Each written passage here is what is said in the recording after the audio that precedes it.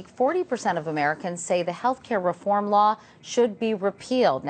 That's down from 45% in November. A move by House Republicans to repeal the law is going nowhere. Even so, they passed a resolution today directing House committees to get to work on new health reform legislation. The vote was 253 to 175, with 14 Democrats joining the majority.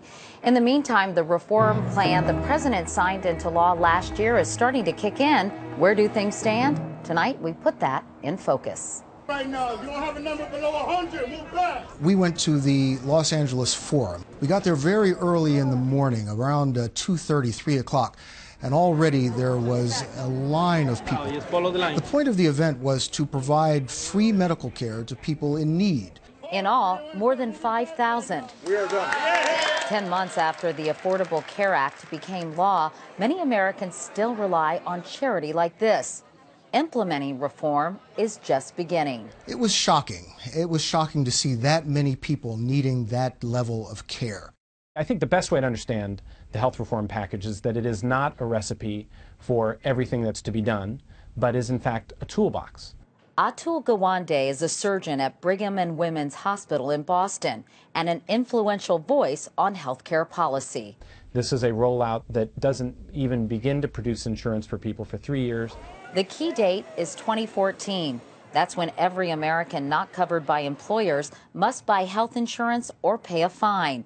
This larger pool of insured Americans is essential to pay for the most ill and expensive patients.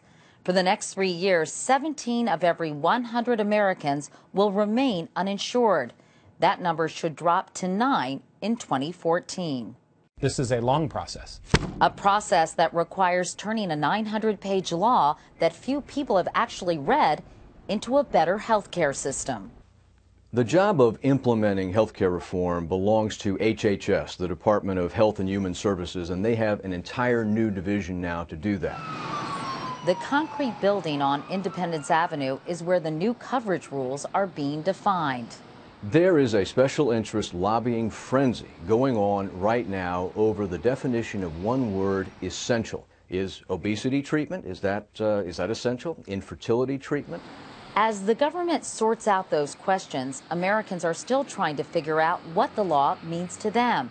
In our latest poll, 56% say the law has not been explained well.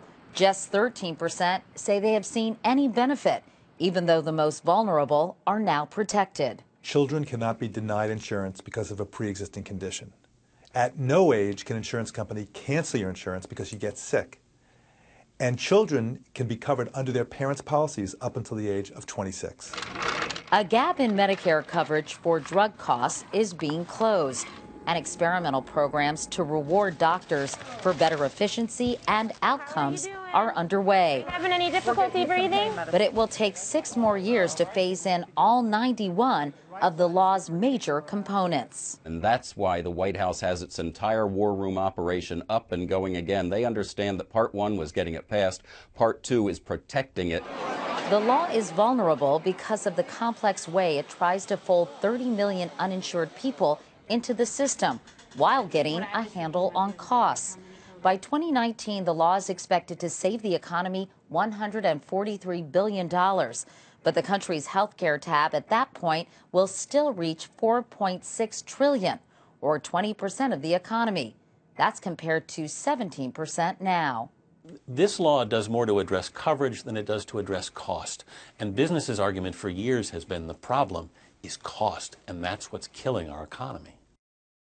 Recently, the largest insurer in California, Blue Shield, announced that it was raising its premiums once again. Californians are not the only ones still being battered with jaw-dropping hikes. Many people thought that health care reform was going to stop these kinds of increases.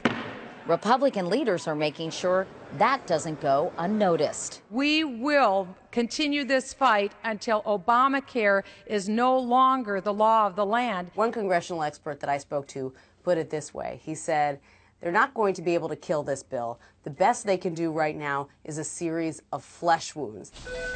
That damage could be inflicted by choking off funding for programs that support the law. But a greater threat is the legal storm that's brewing. The future of health care reform could well hinge on legal issues, not political ones.